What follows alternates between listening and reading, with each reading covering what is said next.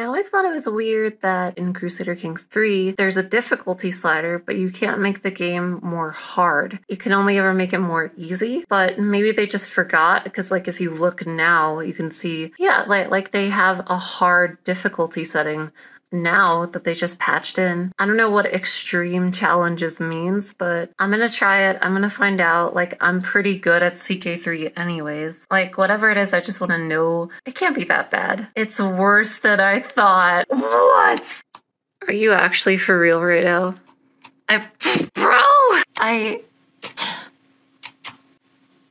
Oh, what the? Don't try the hard mode. They weren't kidding.